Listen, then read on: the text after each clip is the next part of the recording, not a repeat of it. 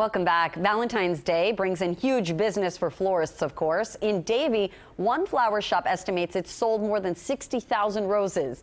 CBS 4 Silva Harapetian talked to some lovers who shared their tips to make the most of Valentine's Day.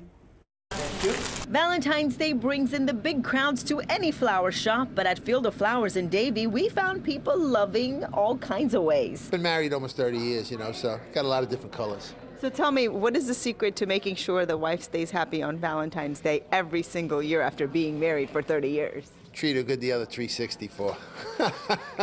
Couldn't leave without sending flowers or bringing flowers to my mother and my daughter and wake them up with this beautiful arrangement. What's the secret to making sure Valentine's Day is always a good one? Oh, plenty of flowers and a lot of love. What's your secret? I've never been asked that question before. My secret is to make sure to be gracious, grateful, and kind at all times. That's very good.